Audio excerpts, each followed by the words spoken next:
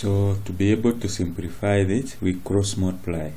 So we multiply this with a, so we have 2a into bracket a minus b. We multiply 2a plus b, the b we have plus 2b into bracket a plus b, and we have our denominator, we multiply, so we have 4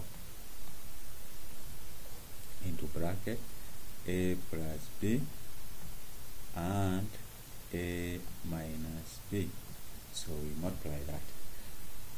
We open the brackets here, you have 2a squared,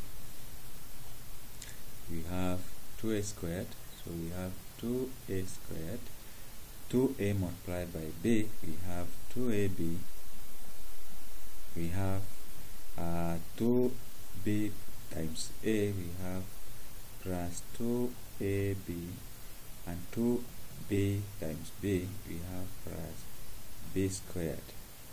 All this is divided by 4 into bracket a squared minus b squared, because it's a difference of 2 squares.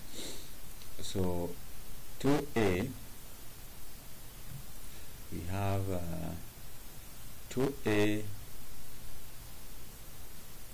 minus 2ab will disappear.